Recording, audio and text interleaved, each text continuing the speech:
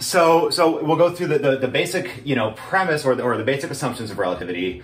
And then on from that, we're going to talk about one of the experiments that seemingly violates his basic assumptions about how the universe has to work. And that's where things kind of get interesting, because from there, we introduce kind of a way to reconcile that, which we call the Galilean transformations. And so this you might have seen in a Physics 1, demonstration. And so it does provide one solution for how to fix that, except we come across another experiment that seems to completely rule this out. So we're going to get to finally the Lorentz transformations, which turns out that is the appropriate way to do these transformations. And I'm using these words without even explaining them. But just basically, the fundamental idea that we're going after here is, number one, why is there a need for relativity? And number two, what are the ways that we transform from one system to relate it to the other? That's where relativity literally comes in. It's relating one coordinate system to the other. And the whole point is, how do we transform our mathematics from point A to point B? That's really what it comes down to. So hopefully this presents like at least some cohesive story of why we're going to want to use relativity in the future, and where the classical way of thinking breaks down. So let's go ahead and start with number one, the basic assumption. And the marker is done. Let's see. Of relativity.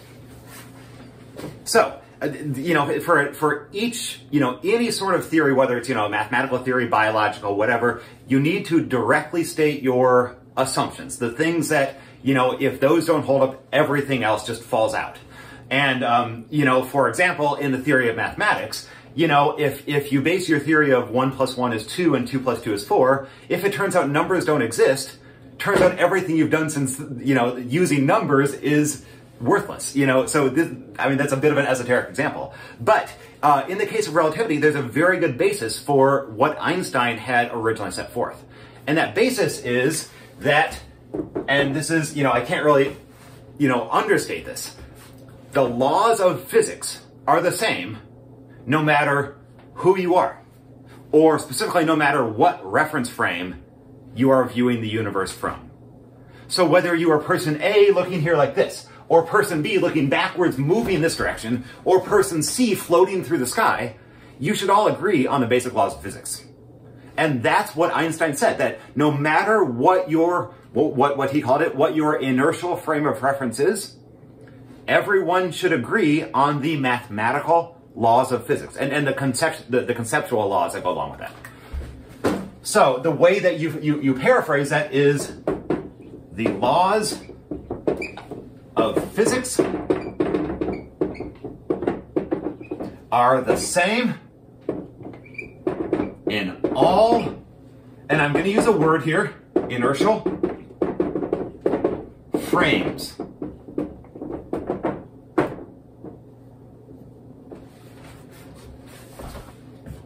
So this is the fundamental underpinnings of everything else that follow from relativity. Not just special relativity, but general relativity as well. And actually, the connection between special and general is super interesting. And it takes the statement to a whole new level. Like when you see how you can relate special to general. By the way, the general theory of relativity, I think we may have discussed it, but the special theory of relativity describes how motion works at extremely high velocities. So as we approach the speed of light. The general theory of relativity incorporates not just that special theory as an exception, but it incorporates a much bigger framework that allows us to deal with gravitational fields. So let me give an example of this here. If you are a person who's just walking down the street, actually, let me go back. Let's say if we are a person in, just whatever, we're standing still. I'm going to call myself Sally. Sally starts with an S.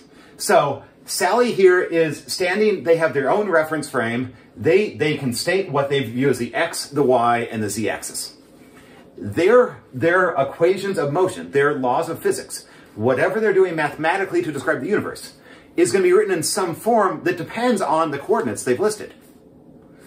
And then some other person, Svensson, think of it as S prime, is where I'm going here. So Svensson comes up walking past. He has a moving coordinate system, but that moving coordinate system is going at a constant velocity relative to Sally. So Svensson is walking at a constant rate. Sally is standing still. There's lots of S's here. So what that means, though, is that Svensson's moving coordinate system, which is separated from Sally's coordinate system by a changing offset, must also describe the laws of physics the same way as Sally's does.